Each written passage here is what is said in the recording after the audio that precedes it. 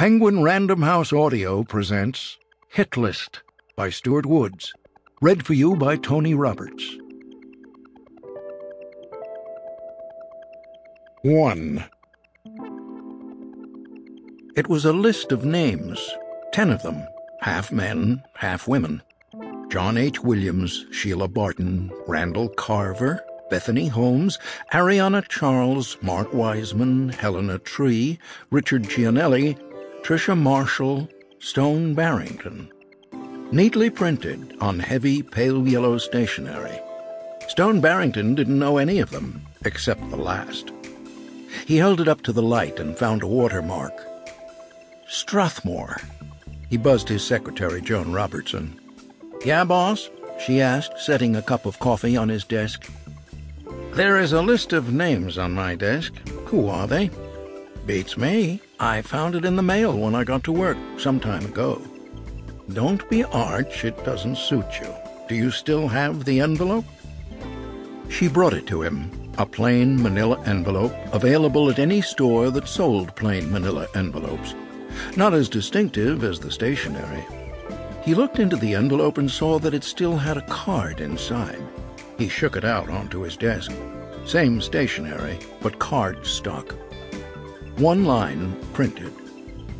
"Dead. No special order. Starting soon. Figure it out." "Is this one of your jokes?" Stone asked. "What jokes? I don't have any jokes, just witticisms." She had him there. "Did you see who delivered it?" "No, it was already there when I arrived." "Did you enter from the street?" "No, I took the shortcut." Joan lived in the building next door, which housed Stone's staff. "Joan, without touching either of these two pieces of paper, see if you can scan them and email them to Dino." Dino Bichetti had been his partner when they were detectives with the NYPD many years before.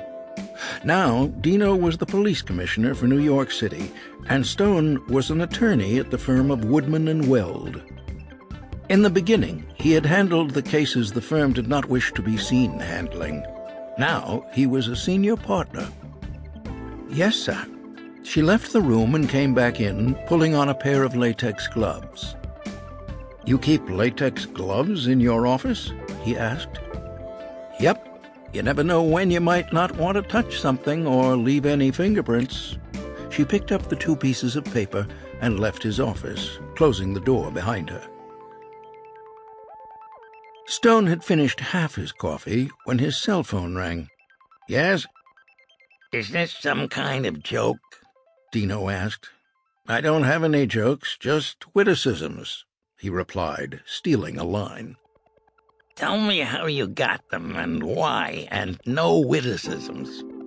A plain manila envelope was found by Joan when she came to work this morning. It contained both pieces of paper. There's a watermark on the letter paper. Strathmore. It's common enough, but high quality. We use it here. "Do you know any of the names on the list?" "Only one. Guess which?" "I'm familiar with two of them, yours and that of Randall Carver." "Who is he?" "He's an ad man, director of account services at Young and Rubicam." "How do you know of him?" "The name is at the top of a form that landed on my desk about 10 minutes before yours did." "What form?" "Homicide report. Carver's name is at the top. He was shot once in the head at the corner of Madison Avenue and 42nd Street by a man on a bicycle, we think. A silencer was used. We found the bicycle around the corner leaning against a dumpster. It was clean." "You'll find my prints and Joan's on the paper when you receive the originals. Any others are fair game." "You sure you don't know anybody on the list?" "Only myself." "My guess is whoever sent this killed Carver just to get our attention and start us working on the case. Now we have to figure out who all these people are, and that will be no picnic. The first name on the list is John Williams. I'll bet we can find 200 of them in the phone book, if such a thing still exists." "He has a middle initial, so it won't be too bad." "Bad enough. It would have been nice if the killer had given us street addresses. Dinner tonight? Why not? Viv is on the road, so it'll just be me. P.J. Clark's at 7? Done. Stone hung up and buzzed Joan. Please book me at PJ's for 2 at 7. Then wrap up these 2 pieces and the envelope while wearing your latex gloves. Consider it done. I will, when it's done. After work, Stone went up to his 5th-floor master suite to his dressing room. There were 2, his and one for the putative woman. He opened his safe and took out a Colt Government .380, small, slim, light, and a perfect but smaller copy of the Colt 1911 .45. He also took out a shoulder holster and got it on. Then he shoved the .380 into the holster and a spare magazine next to it, then slipped into a tweed jacket. He tucked the envelope that Joan had prepared into an inside pocket. It was a nice evening, so he didn't bother with his car and driver, finding a cab instead. 10 minutes up 3rd Avenue, and he got out at 55th Street and went into P.J. Clark's. The bar wasn't too crowded since the 5 o'clockers had come and gone, and Dino wasn't there yet. He waved a finger at a bartender, and the man produced a Knob Creek bourbon on the rocks. He took a sip, and before he could put the glass down, the bartender set another beside it, filled with a brown whiskey. Dino picked it up. "Starting without me?" "Only 1 sip ahead," he replied. "What have you learned about the list?" "I'll tell you in the back room," Dino said, heading for the back room. 2. Stone handed Dino the envelope. "The originals are in there." Dino pocketed it. "My evidence man thanks you." "What have you learned about the list?"